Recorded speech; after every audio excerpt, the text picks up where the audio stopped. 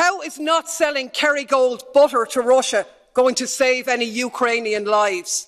How is buying filthy fracked US gas going to stop the war?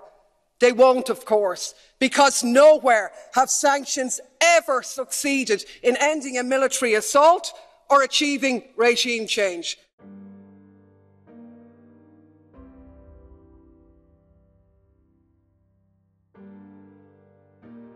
Yes, Russia bears responsibility for this conflict. Of course they do.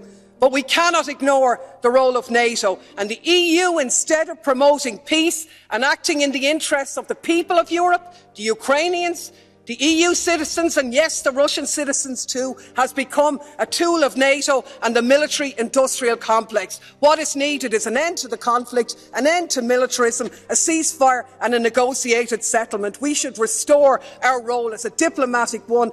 How is not selling Kerrygold butter to Russia going to save any Ukrainian lives? How is buying filthy fracked US gas going to stop the war?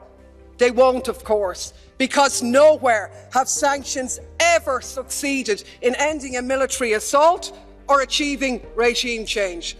But what they have done is unleash economic devastation.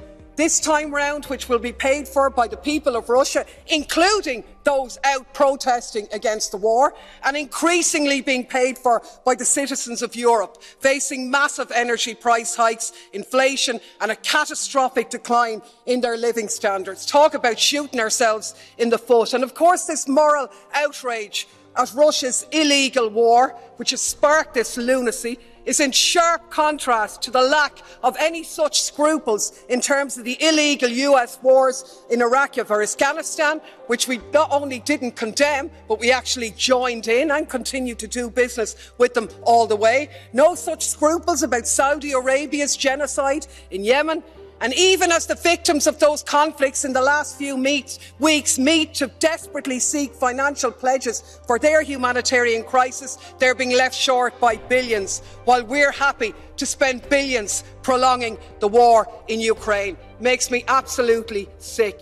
History has taught us that sanctions do not end military conflicts, they do not bring peace. They make the people suffer, not the oligarchs, the people of Russia, the people of Europe. And they're not going to help save lives, because the more arms you pump into Ukraine, the more the war will be prolonged, the more Ukrainians will die. And it might sound radical, colleagues, but the answer to war is not more war, it's peace. And peace isn't delivered by the barrel of a gun, it's delivered by diplomacy, by dialogue. You can wish away your continent's history, but we share a continent with Russia. We will sit down with Russia.